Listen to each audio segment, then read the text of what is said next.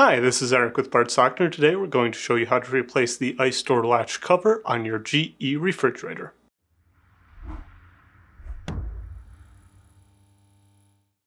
If you need to purchase a new Ice Door Latch cover for your refrigerator, check out our website, partsdoctor.com, where we sell parts for all major appliance brands. The Ice Door Latch cover is located on the ice box door. It is held in place by 4 locking tabs.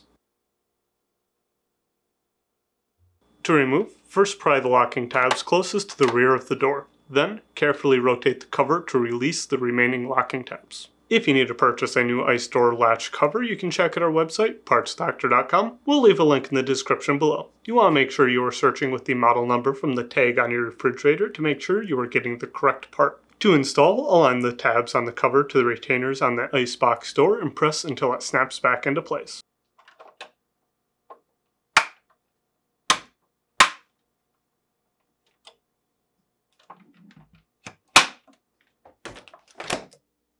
That's it for today's video, and if you found this video helpful, make sure to leave a like and comment down below, and for more videos like this, please consider subscribing.